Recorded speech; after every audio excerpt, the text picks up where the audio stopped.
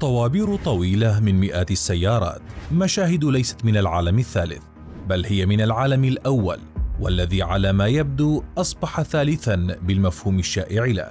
هكذا يعيش الفرنسيون هذه الأيام بعد إضراب عمال الطاقة الذي شل الحركة في باريس. أزمة عالمية تهدد الاقتصاد العالمي، والمتسبب هذه المرة الأيدي العاملة.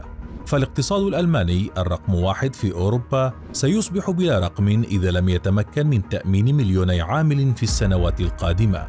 أستراليا تطلب 200,000 عامل سنويا بدلا من 35,000.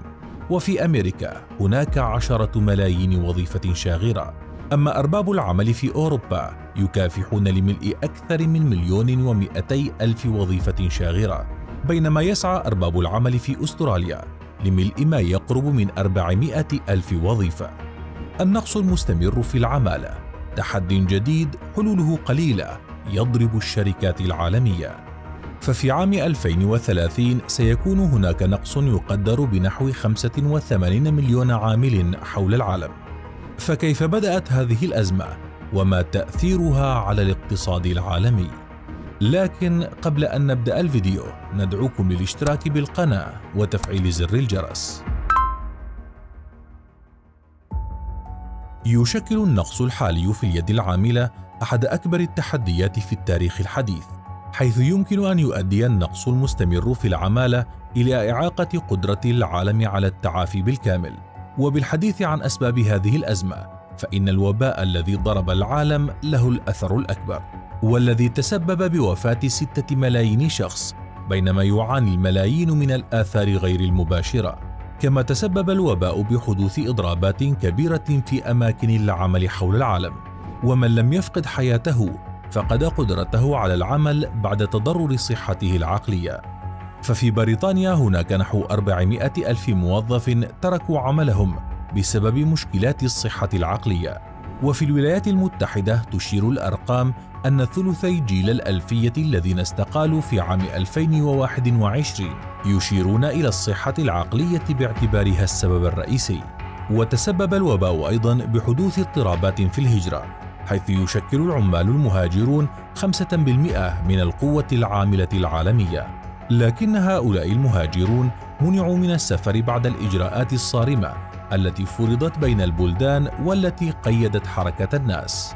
والآن تسعى جميع الدول الأوروبية بمن فيهم ألمانيا وبريطانيا بالإضافة إلى أستراليا وكندا إلى تخفيف الشروط على العمالة الوافدة لاستقطاب أيد عاملة جديدة. الشيخوخة والأجور المنخفضة.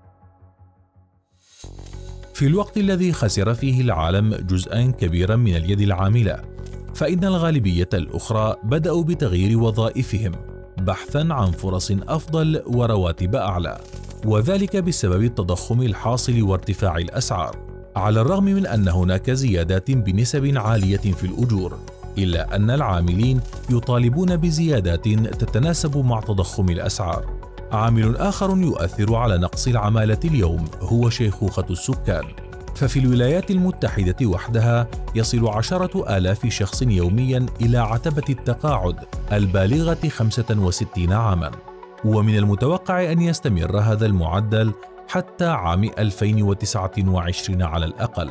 تقدر الدراسات أنه بحلول عام 2030 سيكون 1 من كل 6 أشخاص في العالم يبلغ من العمر 65 عاما أو أكثر. وتأتي أزمة الشيخوخة بالتزامن مع انخفاض معدلات المواليد في العديد من البلدان.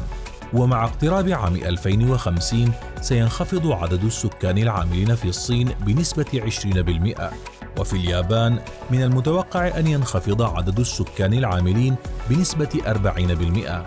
كما يعاني سوق العمل من فجوة المهارات والتي يتوقع أن تتزايد في المستقبل. والسبب الرئيسي لنقص المهارات هو دمج التكنولوجيا المتقدمة والذكاء الاصطناعي والأتمتة في مكان العمل. رغم أن هذه التكنولوجيا الناشئة تساعد بالتأكيد على تبسيط العمليات التجارية وتحسين الكفاءات في مكان العمل، إلا أنها تتطلب أيضاً عمالاً يتمتعون بالمهارات اللازمة لتشغيلها. الإضرابات العمالية. يهدد تصاعد الإضرابات والاحتجاجات العمالية الصناعات في جميع أنحاء العالم، وخاصة تلك التي تنطوي على نقل البضائع والأشخاص والطاقة، بدءا من عمال السكك الحديدية والموانئ في الولايات المتحدة إلى حقول الغاز الطبيعي في أستراليا، وسائقي الشاحنات في بيرو، وعمال الطاقة في فرنسا، وعمال المطارات في بريطانيا، حيث يطالب الموظفون في كل تلك الدول برواتب أفضل بعد انخفاض قيمة رواتبهم بفعل التضخم. نبدأ مع الولايات المتحدة التي تراجعت فيها الحركة العمالية، وشهدت إضرابات عمال خطوط السكك الحديدية التي كادت أن تطيح بسلاسل التوريد. ولحل الخلاف تدخل الرئيس الأمريكي جو بايدن، وذلك بالاتفاق مع 115 ألف عامل وأصحاب عملهم. ومنذ عام 2021 شهدت الولايات المتحدة 260 إضراباً و5 عمليات إغلاق شملت حوالي 140 ألف موظف. أما المملكة المتحدة فقد كانت على موعد مع أكبر إضراب للسكك الحديدية منذ 3 عقود، كما شهدت كندا إضرابات على السكك الحديدية أيضاً، وهي جزء من أكبر موجة من الصراع العمالي في البلاد منذ عقود. وتزامنت هذه الإضرابات مع توقف سائقي الشاحنات عن العمل الذين يحتجون على ارتفاع تكلفة الوقود في دول الأرجنتين وبيرو وبريطانيا وجنوب إفريقيا. وانتقالا إلى النقل الجوي الذي شهد فوضى عارمة خلال الصيف في أوروبا، حيث عانت شركات الطيران من نقص في الموظفين بعد أزمة الوباء، وشهدت العديد من شركات الطيران تعطل جداولها.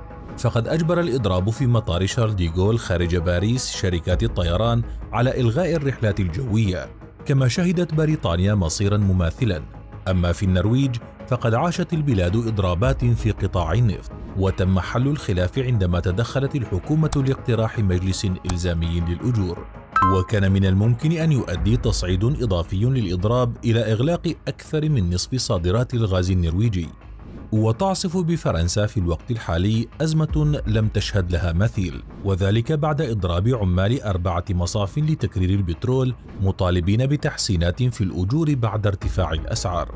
وبسبب الإضراب توقف أكثر من 60% من طاقة التكرير الفرنسية، أي ما يعادل 740 ألف برميل يوميا. وأصبح مشهد اصطفاف طوابير طويلة أمام المحطات لتعبئة الوقود مشهدا اعتياديا في باريس. برأيك، إلى أين تتجه أزمة نقص العمالة بالتزامن مع الإضرابات التي تشل حركة العالم الاقتصادية؟ للمزيد شاهد من هنا فيديو أزمة الطاقة في إيطاليا.